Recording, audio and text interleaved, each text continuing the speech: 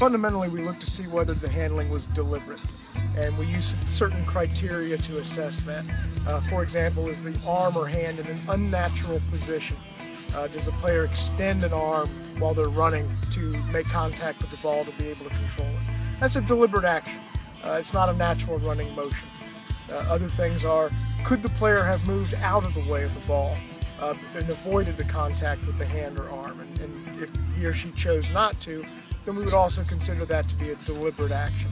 And that's really, again, the fundamental part of it is whether or not the contact between the ball and the arm was deliberate. If it's not deliberate, it's not a foul.